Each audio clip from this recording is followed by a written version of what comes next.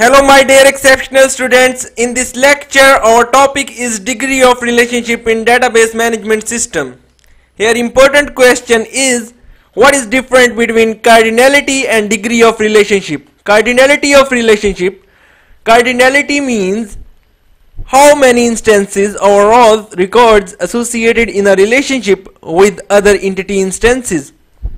One or more records may be associated in a relation with other entity instances, while degree of relationship, how many entities types are involved in a relation.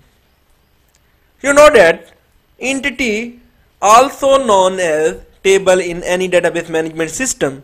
So how many entities are associated in a relationship? In other words, how many tables are associated in a relationship. The degree of a relationship is the number of entity types that participate in the relationship. The three most common relationships in ER models are unary relationship, binary relationship, ternary relationship.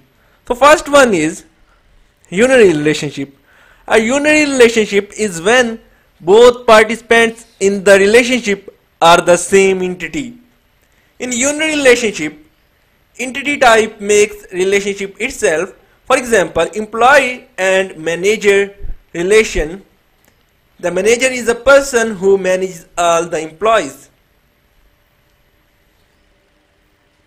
Binary relationship. A binary relationship is when two entities participate, and it is the most common relationship degree. And the last one is ternary relationship. A ternary relationship is when three entities participate in the relation.